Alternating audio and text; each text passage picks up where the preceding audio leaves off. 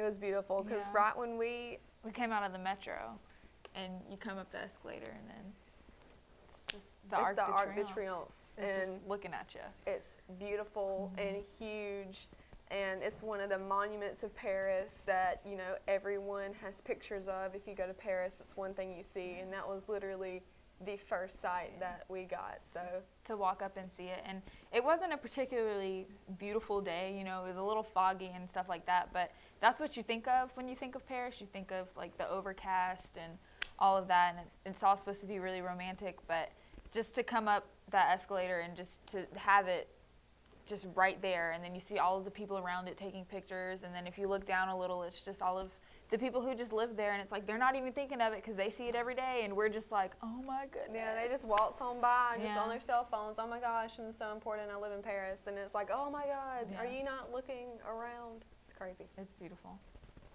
Was this your first time out of the country?